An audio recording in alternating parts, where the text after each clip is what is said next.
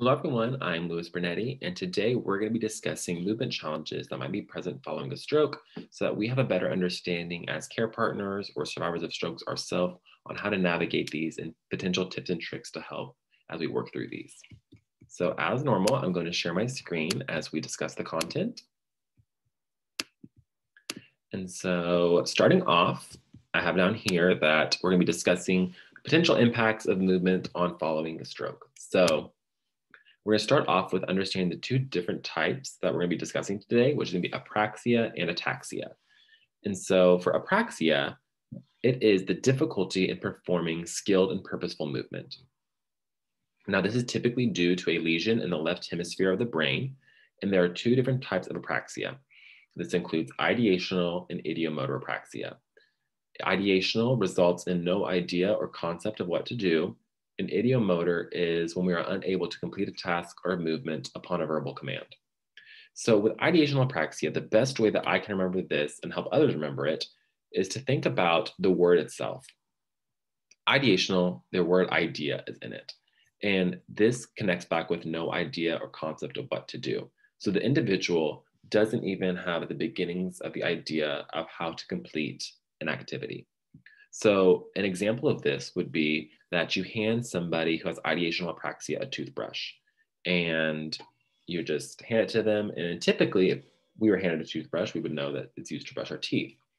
If somebody has ideational apraxia, they're going to probably look at it and then have no idea what to do with it, and maybe just start brushing their hair, maybe rubbing it on their face, because they don't have any idea or concept of what to do or how to start with it.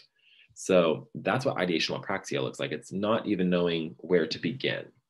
And so I'm looking over here at my notes, making sure I'm not missing anything. And it's just, it says here, the inappropriate use of a tool or object. And then primarily it's difficulty with multi-step tasks. So you could see if you have a hard time understanding where to start an activity or even what to do with things, that adding on extra activities or steps to it is only going to make the water muddier and more challenging. So that's what ideational apraxia looks like. Ideomotor apraxia is when we're unable to complete a task or movement upon a verbal command. So the way this would look like, as if you are walking by and somebody in the room next to you has ideomotor apraxia, and you see them brushing their hair. You come back 20 minutes later and you ask the individual, you hand them their hairbrush and you say, oh, you missed a spot over here. You want to brush that out? And they look at the hairbrush and they know what they were asked to do and they know what they should do. They just should bring it up and brush their hair, but they can't do it. After a verbal command, they aren't able to do it. And that's because when you have ideomotor apraxia, our kinetic memory is impacted. And what kinetic memory is that memory of movements or activities that we do, that we take, on a day-to-day basis that we don't really think of. So like, when you wake up and we know to put our head through our shirt and put our arms through the sleeves, that is a kinetic memory. We know when we see a shirt, that's how you put a shirt on. That's just how we grew up. We learned it that way.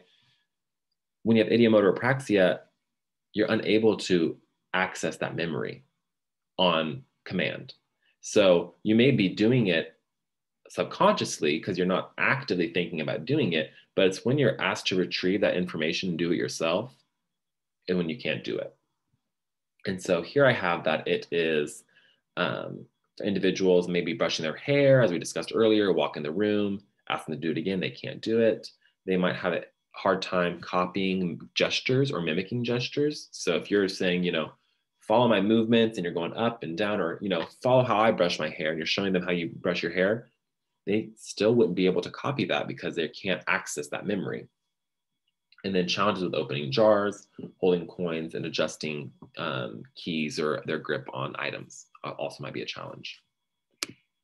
So here are some tips to help with ataxia and the different types.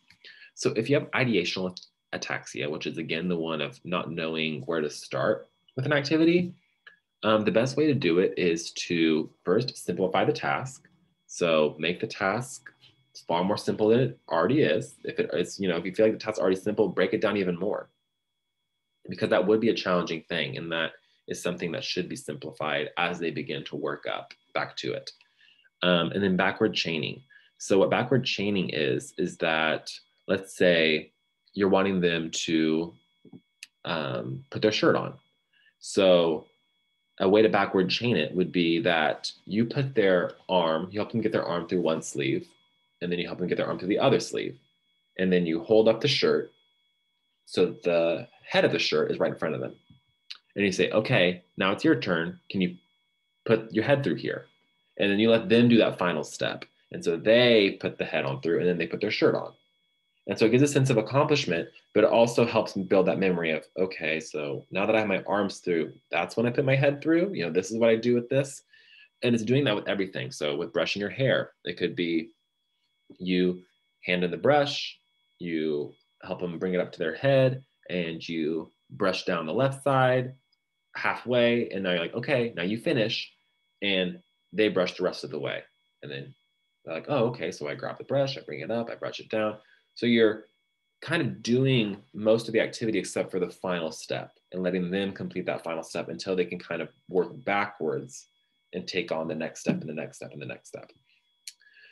For ideomotor tips and tricks, which is the one of having a hard time accessing that memory to do things when you're asked to do them, adaptive equipment is a very good way to help with this. And then again, help them relearn gestures or help them relearn what we call ADLs, activities of daily living. So just kind of do ADL practice what you're supposed to do when you get a pan. So here's what you do. Here's a pan, and you generalize it to all the pans. You put food in this. You put it on the stove. You cook with a pan, you know, or water bottles, you know. You fill it up with water.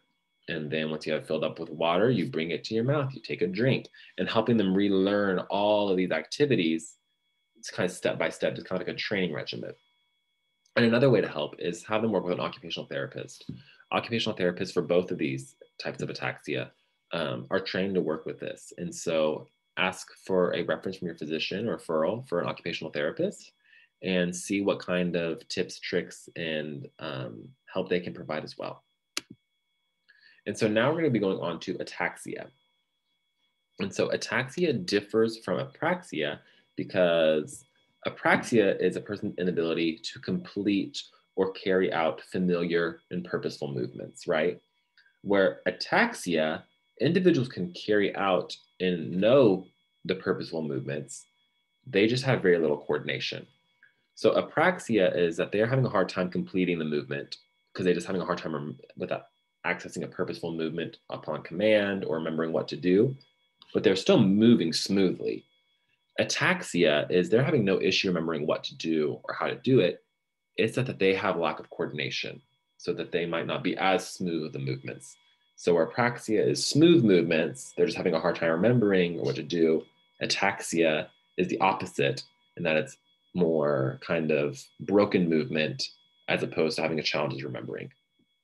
So ataxia is impaired balance and coordination, loss of muscle control in the legs and arms. It can also impact our fingers, our hands, our speech can be impacted, mouth, and even our eye movements. So these are all areas that can be ataxic. And then there are two types of ataxia. Primarily, there are other types of ataxia, but these are the ones that are most commonly seen. That includes vestibular ataxia, which is leaning, falling, head tilting towards one side, typically of the lesion. So it's a lot of like kind of not feeling very secure or stable in movement, up and moving. You feel very kind of off balance a lot of the time. And then cerebellar ataxia, which is the inability to control the rate and range of stepping movements. So you're really having a hard time, you know, keeping a normal rhythmic gait, having a hard time like stepping, you know, smoothly and keeping kind of like a smooth pace in a walk. So what are some strategies for ataxia? So adaptive devices are wonderful for ataxia, using a walking stick or a cane to kind of help supplement that difficulty with movement. Weighted or modified utensils. So if you have uncoordinated movements or you're having a hard time moving stuff, adding extra weight so it's not kind of, you know, moving around too much on you to kind of help stabilize is also a great way when eating. And then communication aids, if you're having a challenge with speech, you're having a hard time coordinating your mouth and your tongue to kind of produce the word that you're wanting to produce, using communicative aids is very helpful. And then also just seeking out therapies, seeking out physical therapy to help with coordinating your movements, occupational therapists to help with those daily activities and those adaptations every day that you might need. And then speech to improve communication and swallowing are also beneficial therapies to use when experiencing ataxia. And so that ends it for our movement discussion.